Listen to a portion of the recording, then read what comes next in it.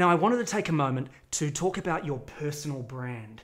There are going to be times in your career where you are pressured to take down a quick win that perhaps benefits you or your company, but doesn't necessarily benefit the customer.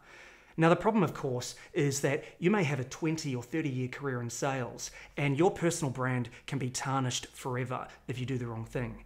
And this can be a really conflicting situation, especially for a young salesperson. So try this. In every interaction you have, put the customer first, the business you're working for second, and yourself third.